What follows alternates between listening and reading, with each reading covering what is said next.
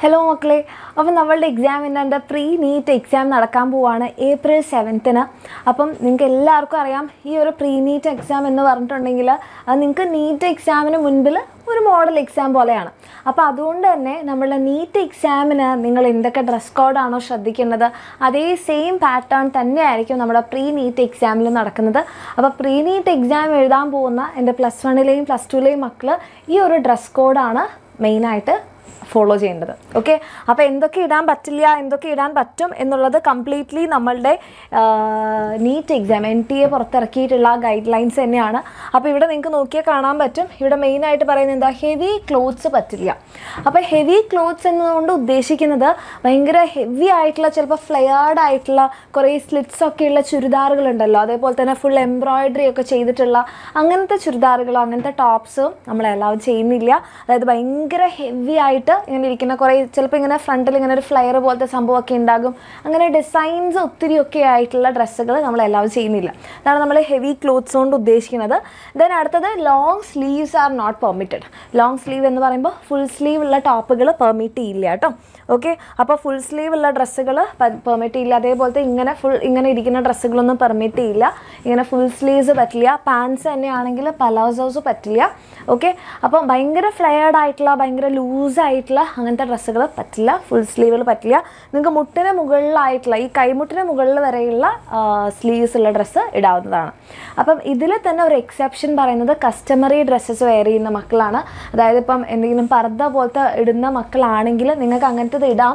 പക്ഷേ അതിനെന്താണ്, നിങ്ങളൊരു റിപ്പോർട്ടിംഗ് ടൈം, അതായത് റിപ്പോർട്ടിംഗ് ടൈമിന് ഒരു 1 hour മുമ്പ് നിങ്ങൾ എന്തിരിക്കണം, നമ്മുടെ എക്സാം ഹാളിൽ എത്തിയിട്ട് പ്രോപ്പറായിട്ടുള്ള ചെക്കിങ്ങിന് നിങ്ങൾക്ക് ഉണ്ടാവും കേട്ടോ.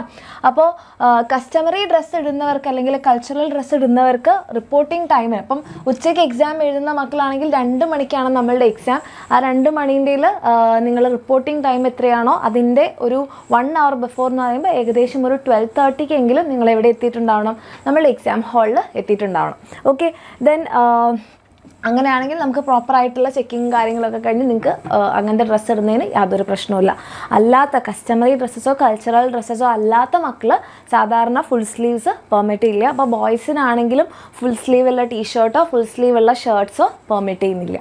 ഓക്കെ, അപ്പം ഗേൾസിൻ്റെ ഡ്രസ്സ് ക്ലിയർ ആയി എന്ന് മിസ് വിചാരിക്കുന്നു. ഇങ്ങനത്തെ ഡ്രസ്സുകൾ പറ്റില്ല. ഇങ്ങനത്തെ ഭയങ്കര ലൂസായിട്ടുള്ള ഡ്രസ്സുകൾ പറ്റില്ല. കൈമുട്ടിന് താഴെയുള്ള സ്ലീവ്സ് പറ്റില്ല. ഓക്കെ, ഇതേപോലത്തെ ഭയങ്കര ഹെവി ആയിട്ടുള്ള ഡ്രസ്സുകൾ, ഭയങ്കര ലൂസായിട്ടുള്ള പെലാസോസ്, പിന്നെ ഒത്തിരി വർക്കുള്ള ഡിസൈൻസ് ഉള്ള അങ്ങനത്തെ ഡ്രസ്സുകളൊന്നും നമ്മൾ അലൗ ചെയ്യുന്നില്ല. പിന്നെ മെയിനായിട്ട് ഗേൾസ് ആയാലും ശ്രദ്ധിക്കേണ്ടത്, ഗേൾസ് ആണെങ്കിലും ബോയ്സ് ആണെങ്കിലും മെറ്റാലിക് ആയിട്ടുള്ള സംഭവങ്ങൾ, ഇപ്പോൾ ബട്ടൺസോ ഇപ്പോൾ ജീൻസൊക്കെ ഇടുന്ന ആൾക്കാരാണെങ്കിൽ സിബ്ബോ അങ്ങനത്തെ സംഭവങ്ങളൊന്നും അലൗ ചെയ്യുന്നില്ല. അപ്പം നിങ്ങളിപ്പോൾ പാൻസ് വെയർ ചെയ്യുകയാണെങ്കിൽ അതിൽ മെറ്റാലിക് ആയിട്ടുള്ള സംഭവങ്ങളൊന്നും ഉണ്ടാവാതിരിക്കാൻ വേണ്ടിയിട്ട് എൻഷുർ ചെയ്യാം. ഓക്കെ, അപ്പം മെറ്റാലിക് സിബ്ബ് അങ്ങനത്തെ ഒന്നും പെർമിറ്റ് ചെയ്യുന്നില്ല. അതേപോലെ തന്നെ ബട്ടൺസൊക്കെ ആണെങ്കിൽ ഇതേപോലത്തെ ബട്ടൺസൊക്കെ ഉള്ള ഡ്രസ്സുകളാണെങ്കിൽ ഇപ്പോൾ മെറ്റൽ ബട്ടൺസൊക്കെ ആണെങ്കിൽ അതൊന്നും എന്ത് ചെയ്യില്ല, സമ്മതിക്കില്ല. അപ്പോൾ നിങ്ങൾ ഇന്നർവെയേഴ്സ് ധരിക്കുന്നവരാണെങ്കിൽ കൂടെ എൻ്റെ മക്കൾ എന്ത് ചെയ്യുക, പ്രോപ്പറായിട്ട് ഇങ്ങനെ മെറ്റാലിക് ബട്ടൺസ് ഇല്ലാത്ത തരത്തിലുള്ള ഇന്നർവെയേഴ്സ് ശ്രദ്ധിക്കുക.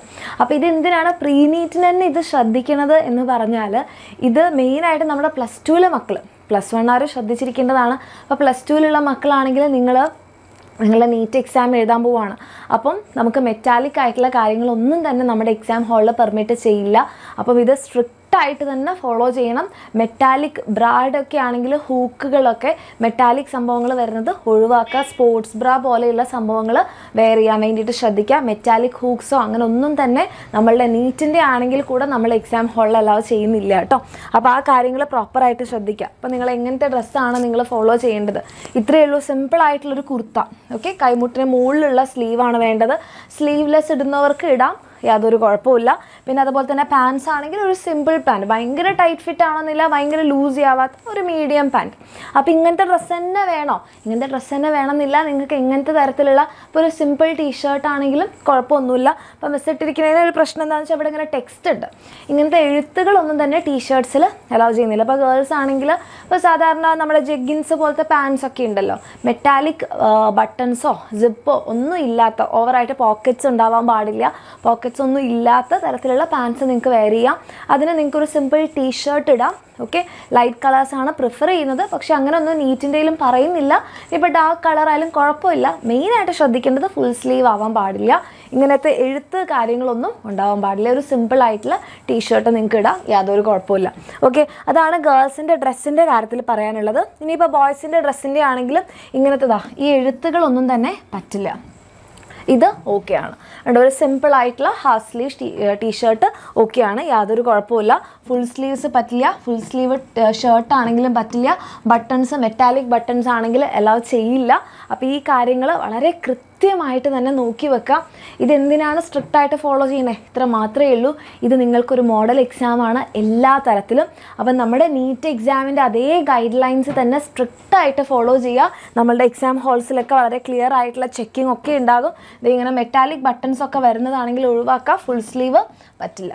Okay, yes. അപ്പോൾ അതാണ് നമ്മളുടെ ഡ്രസ്സിൻ്റെ കാര്യത്തിൽ പറയുന്നത്. പിന്നെ ചപ്പൽസിൻ്റെ കാര്യത്തിലാണെങ്കിൽ ഹൈ ഹീൽസ് അലൗഡ് അല്ല. ഓക്കെ, ഷൂസ് അലൗഡ് അല്ല. ഒരു തരത്തിലും നിങ്ങളുടെ കാല് കംപ്ലീറ്റ് ആയിട്ട് കവർ ചെയ്യുന്ന സാൻഡിൽസ് ചപ്പൽസ് അലൗഡ് അല്ല. ഓക്കെ, ഫ്ലാറ്റ് ഹീൽസ് ആണ്, അതായത് ലോ ഹീൽസ് ആണ് നമ്മൾ അലൗ ചെയ്യുന്നത്. ഒരു സിമ്പിളായിട്ടുള്ള ചപ്പൽ, നിങ്ങളുടെ കാല് വളരെ ക്ലീൻ ആയിട്ട് കാണാൻ പറ്റണം. അത് മാത്രമല്ല, ഇതിപ്പോൾ ഇതിനകത്ത് നിങ്ങൾക്ക് വലിയ രീതിയിലുള്ള എഴുത്തുകളൊന്നും കാണാൻ പറ്റില്ല. ഇപ്പോൾ ഈ ചില ചെരുപ്പിൻ്റെ മുകളിൽ ഇവിടെയൊക്കെ ഇങ്ങനെ നിവർത്തിയൊക്കെ എഴുത്തുണ്ടാകും. ടെക്സ്റ്റ് ഉള്ളതൊന്നും തന്നെ അലൗ ചെയ്യുന്നില്ല. അപ്പോൾ ഒരു സിമ്പിൾ പ്ലെയിൻ ആയിട്ടുള്ള ചപ്പൽ അല്ലെങ്കിൽ സാൻഡിൽ ലോ ഹീൽ വെയർ ചെയ്യാൻ വേണ്ടിയിട്ട് നോക്കുക. അതുപോലെ ബോയ്സിനാണെങ്കിലും ഷൂസ് അലൗ ചെയ്യില്ല. ഇങ്ങനെ ടെക്സ്റ്റ് ഉള്ള ചപ്പൽസ് അലൗ ചെയ്യുന്നില്ല. ഓക്കെ, ഒരു ഇങ്ങനത്തെ കവർ ചെയ്യുന്ന ചപ്പൽസ് അലൗ ചെയ്യില്ല. ഇങ്ങനത്തെ ഒരു സിമ്പിളായിട്ടുള്ള ചപ്പൽ ഇത് മാത്രമേ പറ്റുള്ളൂ. ഇത് തന്നെയാണ് നമ്മളുടെ നീറ്റിൻ്റെ ഗൈഡ് ലൈൻസിലും പറയുന്നത്. നമുക്കത് കാണിച്ചു തരാം. ഓക്കെ, സോ ഹെവി ക്ലോത്ത് പറ്റില്ല, ലോങ് സ്ലീവ്സ് പറ്റില്ല. കസ്റ്റമറി ഡ്രസ്സ് വെയർ ചെയ്യുന്നവരാണെങ്കിൽ റിപ്പോർട്ടിംഗ് ടൈമിന് 1 hour മുൻപ് തന്നെ അവിടെ എത്തണം. ഓക്കെ, സ്ലിപ്പേഴ്സ് അല്ലെങ്കിൽ സാൻഡൽസ് വിത്ത് ലോ ഹീൽസ് ആണ് അലൗ ചെയ്യുന്നത്. Shoes are not permitted. In case of any deviation required due to the അൺഅവോയ്ഡഡ് circumstances, specific approval of NTA must be taken before the admit cards are issued. അതായത് നിങ്ങൾക്ക് എന്തെങ്കിലും കാരണവശാൽ ഇങ്ങനെ എന്തെങ്കിലും health issues കാരണം നിങ്ങൾക്ക് ഏതെങ്കിലും തരത്തിലുള്ള ചപ്പൽസോ കാര്യങ്ങളോ വെയർ ചെയ്യാൻ ഉള്ളവരാണെങ്കിൽ NTA സ്പെഷ്യൽ പെർമിഷൻ എടുക്കണമെന്നാണ് നീറ്റിൻ്റെ ഗൈഡ് ലൈനിൽ പറയുന്നത്. ഓക്കെ, അപ്പം ഇതേപോലെ നിങ്ങൾക്കും എന്തെങ്കിലും ഹെൽത്ത് ഇഷ്യൂസോ കണ്ടീഷൻസോ ഉണ്ടെങ്കിൽ നിങ്ങൾ നമ്മളുടെ എക്സാമിനറിൻ്റെ അതോറിറ്റിയുമായിട്ട് കണക്ട് ചെയ്യണം. കണക്ട് ചെയ്യാൻ വേണ്ടിയിട്ട് ഇവിടെ നിങ്ങൾക്കൊരു നമ്പർ കാണാം, ആ നമ്പറിൽ കോൺടാക്ട് ചെയ്യാം. ഓക്കെ, കസ്റ്റമറി ഡ്രസ്സ് വെയർ ചെയ്യുന്നവർ റിപ്പോർട്ടിംഗ് ടൈമിന് 1 hour മുമ്പ് അവിടെ എത്തിയാൽ മതി.